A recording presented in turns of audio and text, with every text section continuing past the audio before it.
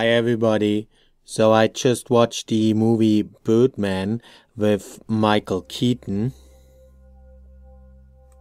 and I feel like I have to do another little analysis video like I always do, trying to explain various movies that are difficult to understand.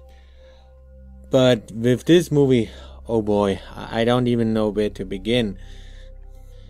You know, in the past, when I was trying to explain various movies with different layers, I always felt like I was able to give a satisfying explanation. But with this movie, I don't think that's possible. The more I think about this movie and the more I try to analyze it and try to understand it, the more I feel like this entire movie is mocking me. Like, the entire purpose of this movie was just to make fun of people like me who are trying to analyze it. Of course, there are a lot of explanations, and a lot of people, have given their interpretations, and there are many different aspects, many different viewpoints from which this movie can be seen and from which this movie can be interpreted and explained. And there are a lot of people who have given various explanations, but that's just the problem. Usually with other movies, it's also like this. There are many different aspects and many different interpretations. But you can usually, kind of narrow it down and say, okay, this explanation makes the most sense. But with this movie, all the explanations make sense. And it seems, they're like, I don't know, maybe 20 different ways that this movie has been explained, and that's just it. They all make sense, and if you watch the movie and you look for clues, you can find little clues for each one of those explanations. But here's the thing, they're all conflicting and they're all contradicting each other, yet they also all make sense, which in the end kind of means that nothing is making sense. But in this case, I feel like that's not by accident, but by design. I feel like they wanted it to be that way, and the more I try, I try to understand this movie, the more I feel like, the guy who wrote this is just like laughing at me. And I think that maybe that was his point. I feel like, yeah, maybe that is the point.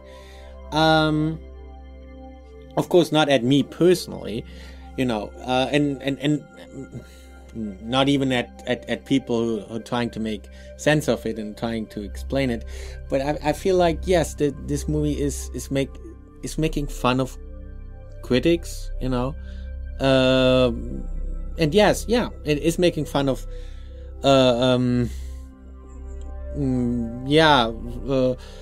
professional reviewers who are trying to analyze it. So the more you try to analyze it and look for clues, the more confusing it gets, because the clues are all there, but they're all conflicting. So ultimately, my explanation is that this is a brilliant movie designed to incorporate the audience. Everything in this movie is really made to make the audience a part of the movie. And that also goes for people who are trying to analyze it like me. I feel like we're also part of the movie, and we're the ones who get made fun of. So ultimately, that is my explanation.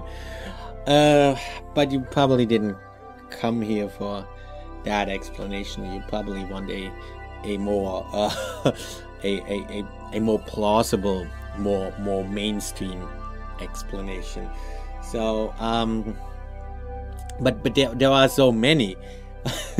I can't even mention them all. Originally, I wanted to mention the most popular ones, but there are so many, and they all make sense, but they're all conflicting. So I don't know. I feel like I can't even get into that, because once I do it gets too complicated. And I feel there are so many red herrings in this movie, but they're not really red herrings. They do make sense. I'll try to explain it anyway, and just try to stick with one explanation, or try to make the most sense of it. And in doing so, I will of course give away spoilers. So if you haven't watched the movie, go watch it. It's a great movie. A lot of people say this is one of the best movies they've ever seen. I wouldn't go quite as far, but it is a great movie. It is a very unusual movie. Of course, like with any movie, or with any piece of art, there are people who love it, and there are people who hate it. And this is one of those movies, you either love it or hate it. And I definitely love it. But of course, there are also those people who hate it. And I feel like those people who hate it, they were like kind of thinking, oh, look, a new superhero movie with Michael Keaton in it. Oh, Birdman, Michael Keaton does a superhero movie again. Great. Yeah. The people who went into this movie with that kind of attitude, I feel like they were disappointed, and they will tell you that this is a bad movie, because it's not the kind of movie they were expecting. They were expecting a superhero movie with a lot of action and stuff, and yeah, well, in a sense, it is a superhero movie, but it isn't the kind of superhero movie that people would expect, with Michael Keaton and all. So yeah, it's not the kind of superhero movie people were expecting. Actually, I think in a way it's actually more like an anti-superhero movie, or an anti-hero movie, or a super anti-hero movie. I don't know. But it's more like the exact opposite of the usual superhero movie. And the funny thing is, the movie even addresses that itself. And it kind of addresses people wanting to see those kind of action filled superhero movies that they expecting, and that and that kind of leaves filmmakers no room to do something they really want to do, something that can be considered art. And I feel like this movie, could be considered art. So for those people who expect a action-filled superhero movie, they will be disappointed. But if you go into this movie expecting a kind of like art house movie, I think then you will not be disappointed. So anyway, if you haven't seen it, go check it out. It's a great movie. As I said, I will try to explain it now. It's really difficult to explain. Please excuse me if I if I need several tries explaining it, because it's really, really difficult. I feel like I already explained it, but I feel that the explanation I have given so far is not satisfactory, so I will try to explain it in a more conventional way, and but that's just it. I feel like the conventional way of trying to explain this movie is kind of is a bit of a red herring, but I guess I have to try. So as I said, spoilers. Okay, so the way I see it, Michael Keaton's character died in this movie.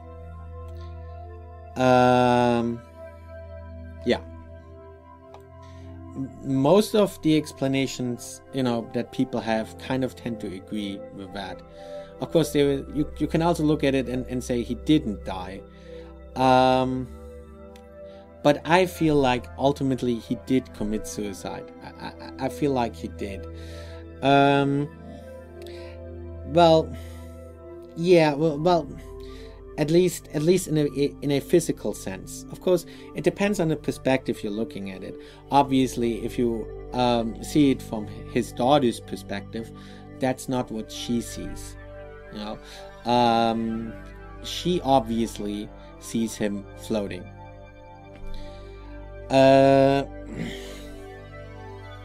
So in a sense, yes, he didn't die, but in another sense, he did die.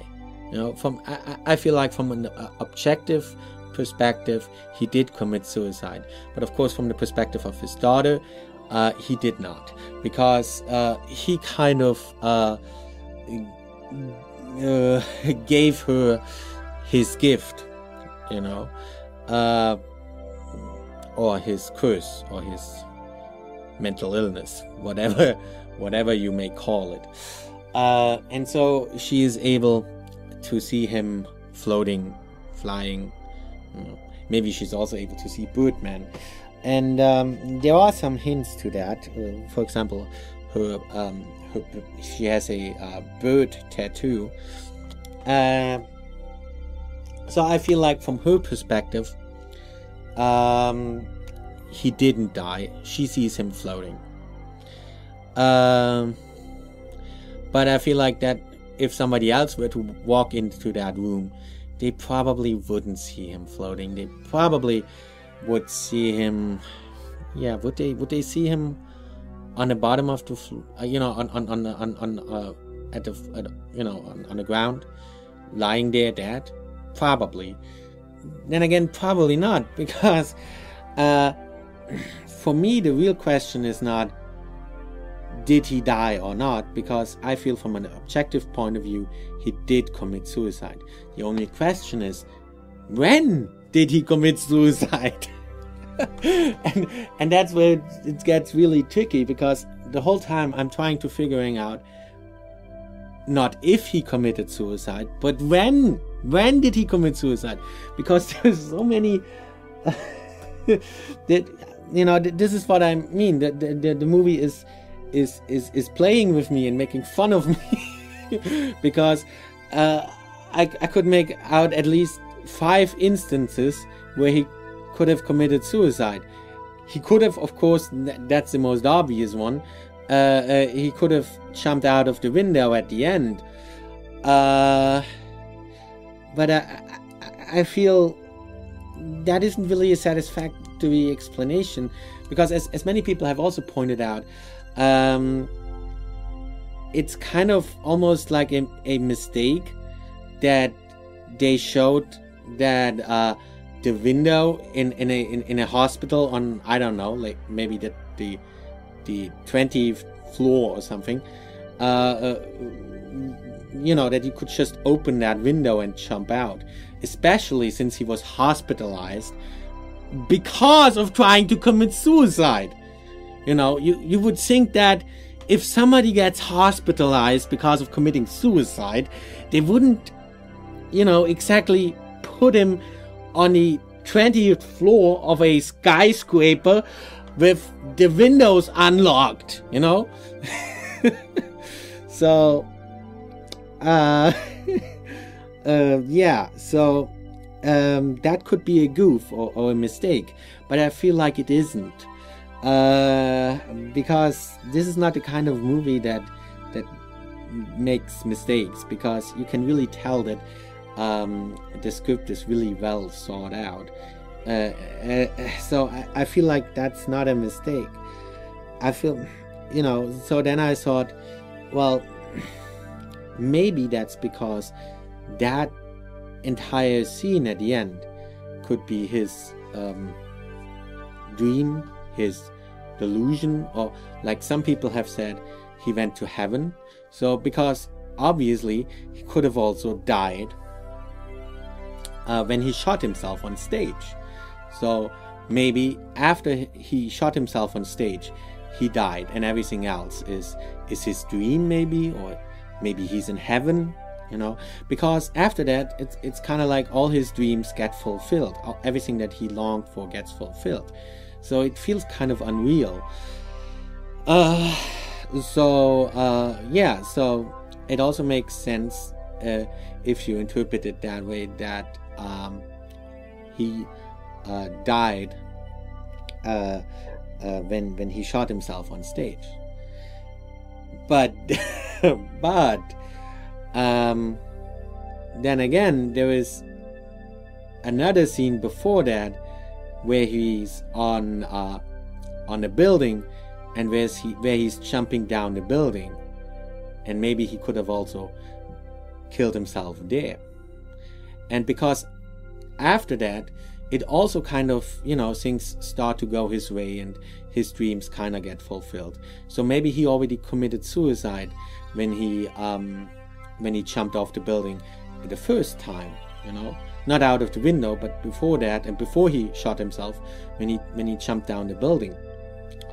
So maybe he has already been dead since then, and that also kind of makes sense, because as I said, things already kind of start to go his way, and the way he imagines and dreams after he jumps down the first building.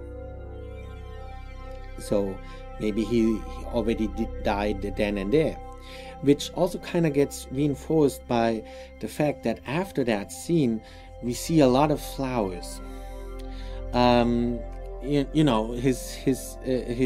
whole dressing room is full of flowers. Now, of course, those flowers come from the people admiring him, which is exactly what he was wishing for, having people admire him. But then again, those flowers look also very similar to the flowers that are given to him in the hospital. And as someone also pointed out, one of the flowers, the flower, there is a flower that his daughter picks out for him and gives him in the hospital scene, and that flower is a flower that is usually given to the dead. So that also kind of tells me that he could have died. He could have died in a hospital at the end, and those flowers could be a sign for that. But you see the same kind of flowers in the dressing room after he jumps down the first building. So that could also be a sign that he could have died after that already. Or you can go even further back. You can say that, kind of like, in The Sixth Sense, he's dead the entire movie, which also makes sense, because when you look at this movie, there is a lot of stuff happening that normally wouldn't happen, like him floating in midair, like right at the beginning of the movie. And there are a lot of lines that kind of hint to the fact that he could be dead, when he and that was a technique that was used in the other movie that I talked about, Perfect Blue, and that is, in Perfect Blue you also have in Perfect Blue you have Perfect Blue is about an actress, and nothing in Perfect Blue is real except for the play, or the movie in Perfect Blue, it's a movie. The movie the actress is playing, that's what is real. So it's kind of like this inverted reality, and you also kind of have that in this movie. I feel like that's not the real explanation, but I feel like the writer was aware of that technique and kind of incorporated it as well. Because when you look at the stage play they're playing, a lot of the lines seem to reflect his dilemma, reflect his life and his thoughts. And a lot of times in the play, he will say something like, "None of this is real. I'm not really here." And he will always repeat something like that, "None of this is real. I'm not really here." So this could, kind of mean that, yeah, maybe none of this is real and he's not really here, So maybe he already died. Maybe he's already dead the entire movie, and as I said, that would explain those supernatural occurrences, and it would also so there is it does make sense, and that is actually explained as well, namely when he talks to, what is it, his wife, his ex-wife, or whatever. When they talk, yeah, I think it is his ex-wife, right? When he talks to his wife or ex-wife, he mentions how he tried to kill himself, how he tried to drown himself in the sea, and that was before any of that happened. And at the beginning of the movie, we see a really, really short glimpse of that sad beach. And at the end of the movie, we see the beach again. So I kind of feel like that also totally makes sense, that he died before the movie even started, and that all of this is just his, I don't know, dying dream, or maybe he's in heaven, whatever. That also makes sense. So all these explanations make sense, and those are just the ones trying to determine when he died. There were also other explanations that say he didn't die at all, and there are also other completely different ways of looking at this movie and interpreting this movie. So, but just when it comes to assuming that he did die, it already gets that complicated, and there's so many different ways to look at it, and so many different points in time when he could have committed suicide. It gets really, really confusing, and I feel like they, as I said, I feel like they did all of this on purpose, just to mess up anybody who's trying to analyze this movie. But no matter if he died or not, I feel it's both correct. You can look at it and say he didn't die, and you can look at it and say he did die, and you can say he could have died at any of those moments. So that actually all makes sense. But I guess it's not important when he died or if he died or not. That's all correct, no matter how you look at it. I feel the important message is of the movie is, I guess that's also very, it varies from the individual viewing it. But I feel like everyone who watches this movie feels like he's really immersed in this movie, and I guess that's the point, and he can really feel, the emotions of the characters and what they're going through, and it everything in this movie is made in a way that makes it really relatable. So I guess that's the point. Or maybe the point is like the quote says. You know, the quote at the beginning of the movie, which actually is a real quote from Raymond Carver's tombstone. Yeah, and it says, "And did you get what you wanted from this life, even so? I did. And what did you want? To call myself beloved, to feel myself beloved on earth." I guess that's really what the main character wants all along, you know. And some people interpret his flying in that way, you know, that when he gets what he wants and when he feels beloved, then he feels like flying. That's what his flying, his being able to fly, symbolizes. That's why at the end he's able to fly, and that's also why his daughter is able to see him fly, probably because she started to believe in him, which she didn't do before. She started, to understand him, to see things from his perspective. In that sense, it's kind of similar to the other movie I recently talked about, Take Shelter, but the whole point of the movie kind of was that at the end, his family was able to relate to him. And in the same way, his daughter at the end of this movie is able to relate to him, to understand him, something she couldn't do at the beginning of the movie. I'm sorry I talked so much, but it wasn't really possible to do this much quicker. There is actually so much more I could talk about, so many things in this movie that I haven't covered.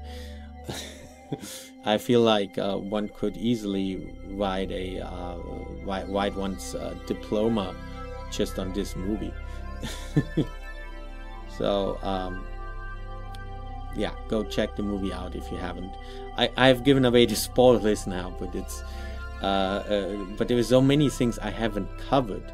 So even if you have watched, even if you have listened to my spoilers now, go watch the movie if you haven't seen it. And if you have seen it, go watch it again, because there's so many things I haven't covered, and